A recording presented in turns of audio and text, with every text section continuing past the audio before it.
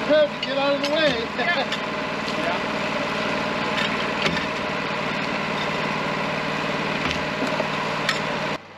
Hey folks, Eric the Old Jarhead here. We're going to have some fun today. We're going to quarter saw a 32-inch, 16-foot Doug Fir. And let me tell you, on an LT40 standard, that's going to be a challenge. The first thing, of course, you got to get it up on the mill, and we had a block in the way to stop it from rolling into the mill right away. So we kind of had to work it a little bit to get it there, but once we got it, with a little help, making sure it stays on the forks, we can get her up on the deck. It takes a little work to get a big log like this on the deck. You just got to make sure it stays on the forks. Then it's going to knock the mill around. They always do. All right, once we get it up and get it positioned a little bit, we're going to kind of roll it around. Didn't show you that, but just trying to make sure, you know, we got to make sure the pith is right. And then the next thing I got to do is kind of walk the mill head back and forth a little bit and make sure I can get it past the log, because I've pushed it over the stops as far as I'm comfortable with. So I'm going to roll the head back and forth a little bit and just make sure I'm going to be able to clear on the operator side of the mill. You know, I want to give myself at least half an inch on the deepest part of the log. So then we get going and make that cap cut. And that's, you know, that's standard issue, right? Take the cap cut, knock it off. Got to watch out. These things will flop around. Whew, man. All right, now we wanted to try to make a 6-inch cut. You know, 1x4s or 1x6s would work, but if we could take a 6-inch cut off the top, when you're quarter sawing this way, you want to get as deep as you can so that that top slab that you're going to cut off will be quarter sawn, or at the very least rift sawn and quarter sawn. Usually you can get these deep enough that you can get a good quarter sawn cut on them. So we're going to go ahead and try that. But you know, before we get into it, after checking it, I knew we were going to have to whittle it down a little bit. So out come the chainsaws, and oh boy, now the fun begins. Dust everywhere. You're eating sawdust right now, let me tell you. All right, so, you know, whittle it down a little bit, knock as much bark off as we can, and then we're going to get into it. So kind of look down the side and you say, yeah, I think I can make it. But boy, that bark gets in the way. And of course, it did. Stop the mill, just dead in its tracks right there. So get the wedges out, pound them in, try to lift some weight up so that you could draw the head back. The sawdust builds behind the band right there. So trying to pull it back can be a real challenge. So you just got to beat in some wedges and work it back slowly. And once you get it worked back, then get in there with some chisels and hammers and crowbars and things and try to get that bark off.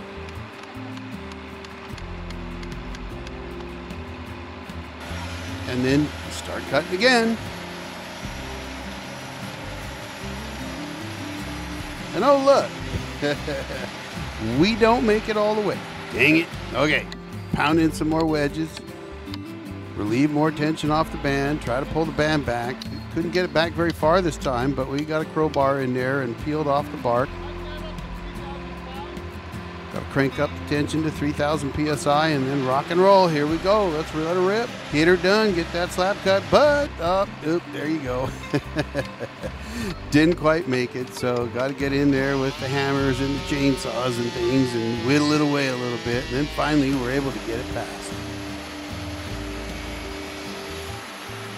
When is it if the wood's too big? Once you make that first one, you know, just slide her off the top. It's kind of a reverse roll with the log clamp. Kick it over and it'll fall back on the forks. I have to rock it around a little bit.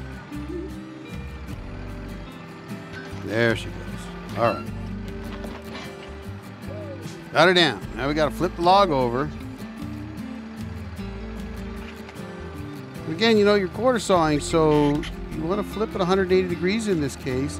And again, try to come down as deep as you can. The problem now is you got a flat bottom, so it's going to run up against the stops, and the widest cuts you can make then is 24 inches. You got 28 inches between the band guide wheels, but since I can't kick it over because it's flat on the bottom, we're only going to be able to cut 24. So we're going to go ahead and check it, just make sure. We'll take 4 inches out of it this time. 1x4s or 1x6s, they'll work fine either way. So take that cap cut, get that cap out of the way.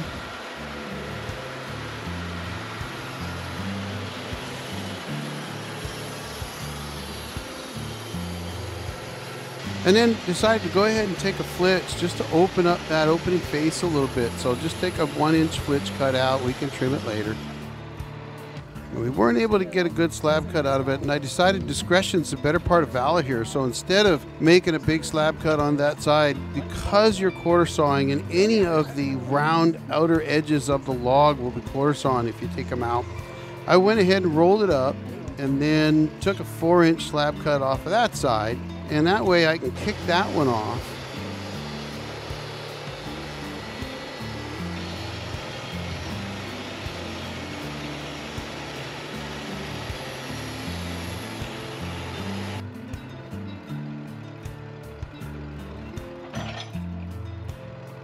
It's a little bit of a pain to get it out, but we got it off of there.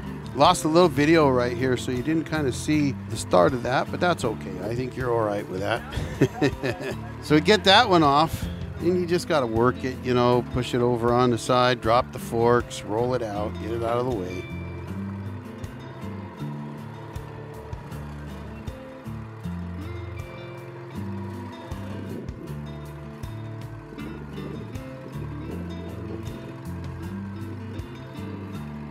We can roll the log up, get her up, and because it was so big and I wasn't able to get it perfectly flat when I rolled it up the first time, we've got a bit of a wedge there, and that's all right. On these big logs, you're gonna have some of that. So you just come through, skim that off, get it nice and square, get that piece off, and then go ahead and come down and dive in deep on it. And we're gonna try to come down a good 6 inches because, again, you know, I'm trying to make 1x6s. So if we come down pretty deep, deep as I can get down in there, but above the heart, I wanna get above the heart.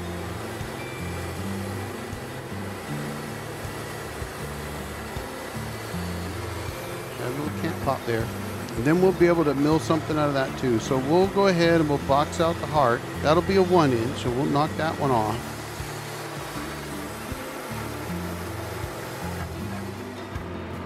But to do that, I'm gonna have to roll those 2 big cap cuts out of the way, and we'll just put them on the ground.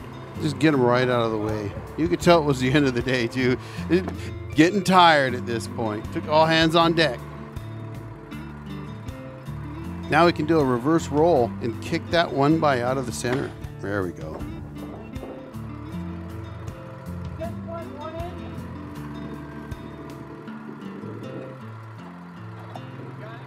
All right. Now flip this one up.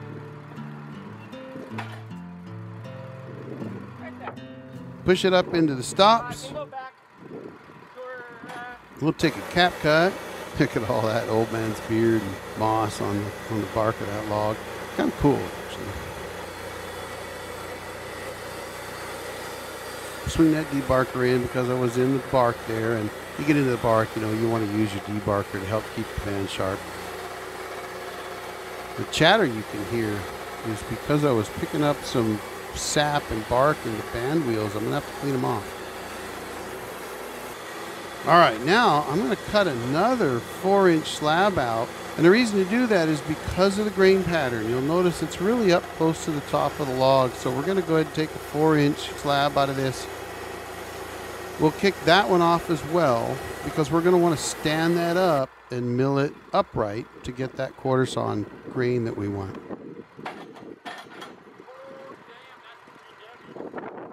All right, move that guy over, start knocking it down. Put your weight into it.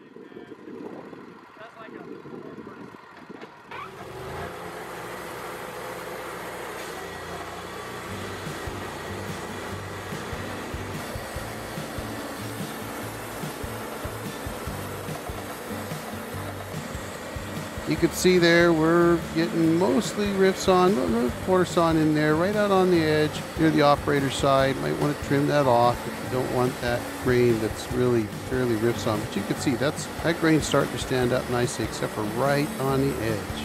And that can be trimmed off. Get this thing knocked down now. Well, we're getting down deep enough that it's time to roll it over. It's also time to get some water. Big cuts, big logs, you really start pouring the water on. All right, we're gonna roll it around a little bit, get it to where I like the way the grain's sitting, and call it a night. Sat around a campfire that night, enjoyed a few adult beverages. It was really quite nice.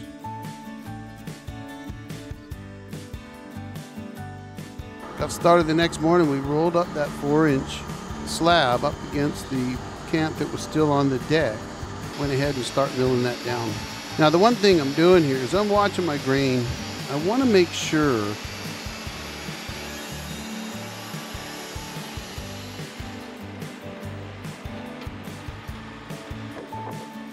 that I'm not flat sawing. So you might get to a point like I was there where it was time to go ahead and flip it up. Now we've got the right size cant, got a 6-inch and a 1-inch. So we're just going to flip them up, clamp them together, and then just start knocking it down. It takes time to do these big guys. You know, it always takes a lot of time to quarter saw a big log. Quarter sawing is always longer, but when you get into this big stuff, it's definitely going to take longer.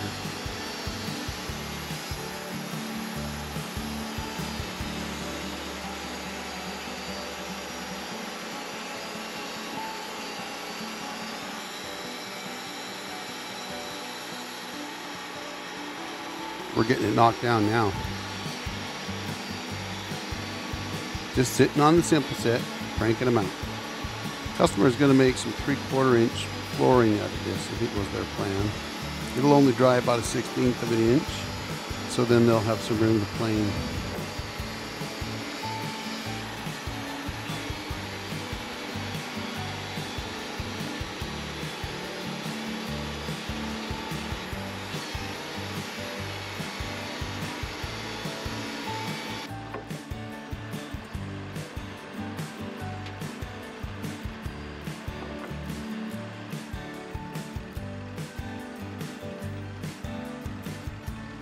Get that one up on the deck, and then we'll start working it down.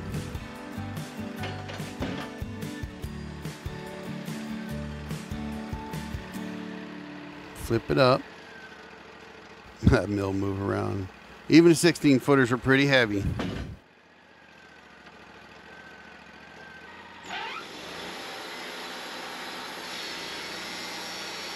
Now what I did here, I wanted to get back down to 6 inches before I start cutting it the other way, and because if you look right there you could see the grain where it was, so we're going to go ahead and we'll cut these guys out first, get it down to 6 inches. We'll knock them off, and you can kind of see where the grain is. It was standing up okay right there. You're kind of in the middle, so you're going to get you know, some quarter and riff out of those.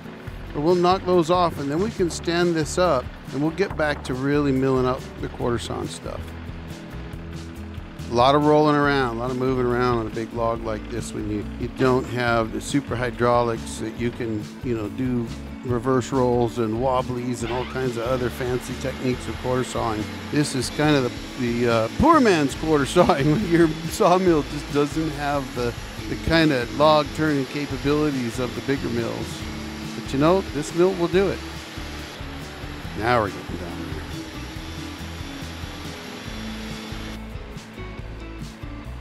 Get that last cut, get her off the deck.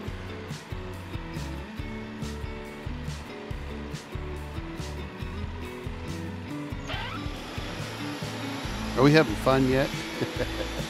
Look at that. Knocking them down. Gorgeous setting. Still pretty early in the day, and now we're getting the 2 big slabs up. All right, got them stood up.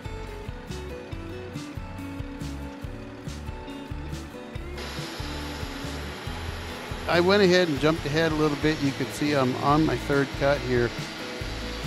Now we just start knocking them down, one after another. We're going to get down about halfway, and then once we get down to about halfway, we can flip it over. And you just want to get down to where you've got a nice flat surface on both of those slabs so that they'll sit nice on the deck.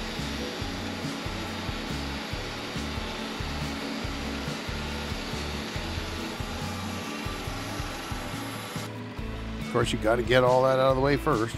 Once you get those out of the way, though, then you can flip them over. Get the flat sides on there. Do a little reverse roll here.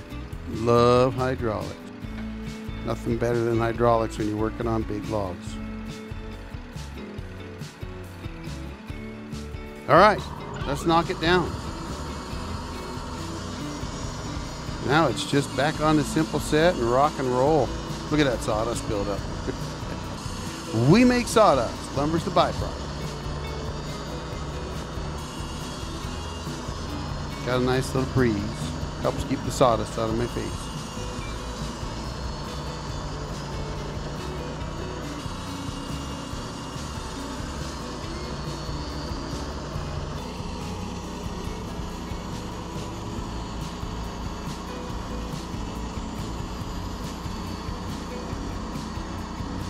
And there you have it, folks. 32 inches at the small end, 16 feet long, quarter sawn. Got it done. And as always, if you enjoy what you see and you want to spread it around a little bit, do me a favor. I'd really love it if you'd hit that like button, and don't forget to subscribe. Thanks for watching, folks. The old Jarhead out.